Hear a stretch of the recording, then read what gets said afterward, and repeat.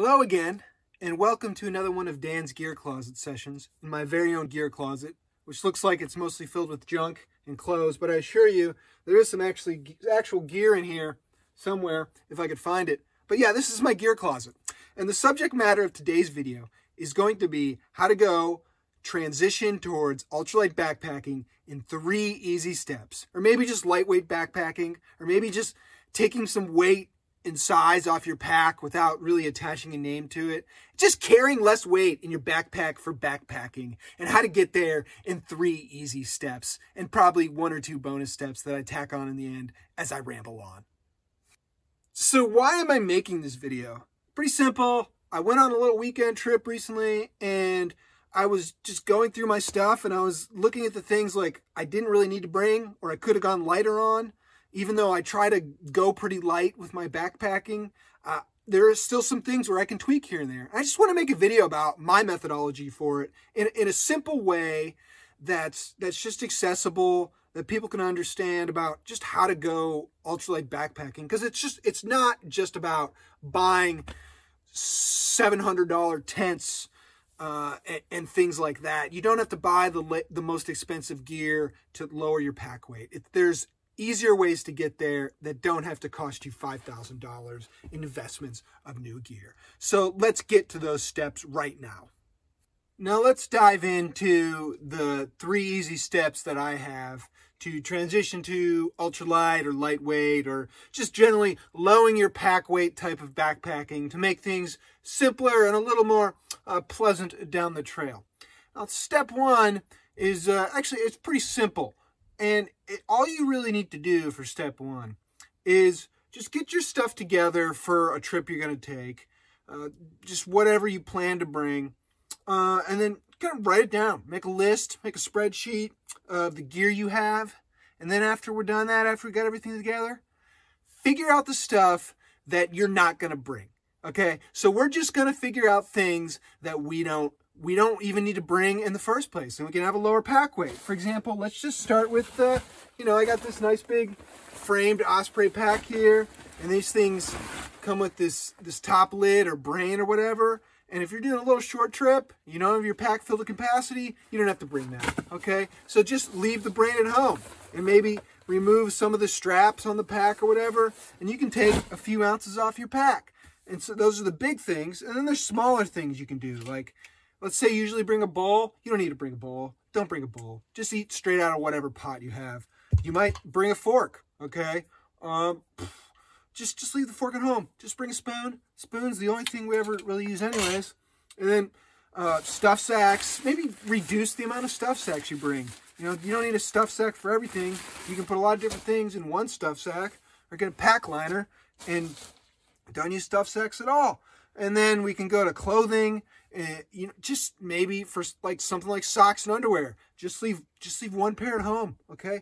You don't need both pairs of socks and underwear. So those are just some examples of things that you just don't even need to bring in the first place. So we're just going to get all that stuff together, make a list, and then figure out what you don't actually need. Pretty easy, pretty simple, right? Now, step number 2 is also pretty simple in theory, but it's going to be a little bit more difficult to implement, because what I recommend for this is to actually go on some trips, okay? Plan some trips, go on a trip or 2, and pay attention to and take note of the items that you don't even use in the first place, or things you can adjust in your pack list, or things that you could probably upgrade to lighten your load. What I like to do is I like to bring a little notebook with me. And, at the end of the day, I write down, I'm like, maybe I just need to bring that in the first place. Or we can probably bring a lighter version of that, or adjust that, or blah, blah, blah. And so that's my style. And you can use a little notebook, or you could bring put it on your notes app on your phone. So that's just something to do when you're actually on a trip. For example, on my latest trip, I noticed my sleeping pad is probably a little heavy and not as comfortable as I want it to be. So pretty soon here, I'm probably going to upgrade on an insulated pad that's thicker and lighter than what I currently use. In my clothing, I brought sort of a heavier down jacket, and I really didn't need it. And I probably could have been fine with this lighter down jacket that weighs about half as much. So those are just a couple examples of recent adjustments on my trips, despite going with a lightweight or ultralight style for a number of years now. So that's step number 2. Just go on some trips and take note of the things that you don't need or can adjust or maybe upgrade to a lighter version of. All right, step number 3. This is the one we've all been waiting for. This is what ultralight backpacking is really all about. That's what we're all here for. And that's when you start to upgrade your gear and just get some lighter stuff. Yep, that's when we're going to spend $5,000 to lower our pack weight by 2 pounds or whatever. And that's where the fun's at, the research and the buying and the anticipation and actually getting using it and then going and getting some more gear. Yeah, that's where step number 3 is. We're upgrading our gear and getting some lighter stuff.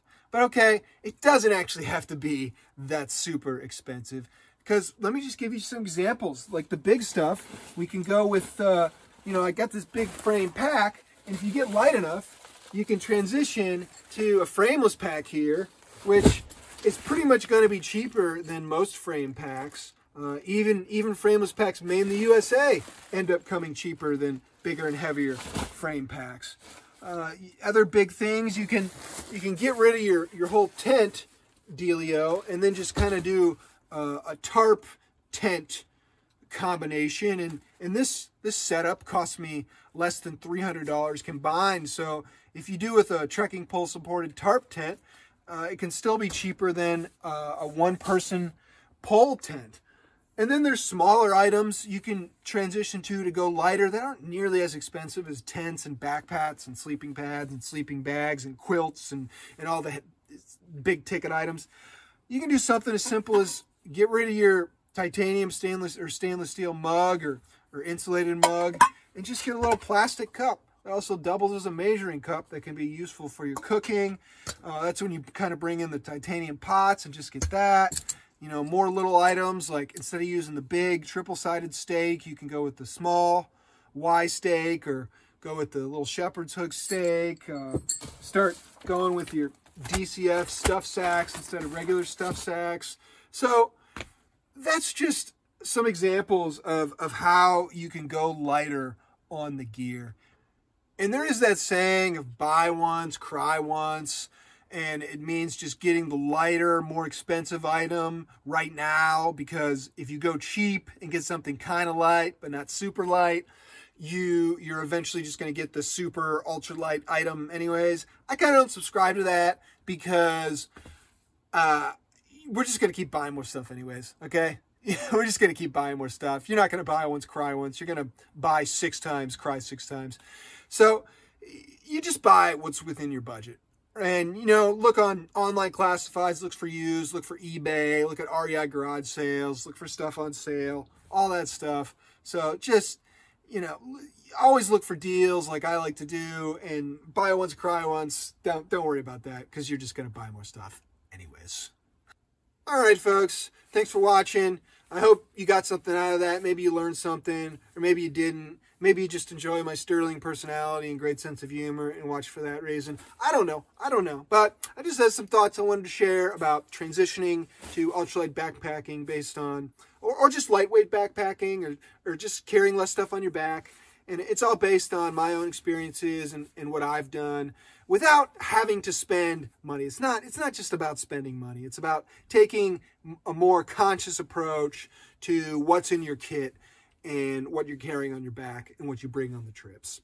So thanks for watching. If you enjoyed this, do the whole like, subscribe. If you've got any questions, ask a comment. I don't know. That's enough. I'm going to get out of the gear closet and we can all move on with our lives. I'll see you later, folks.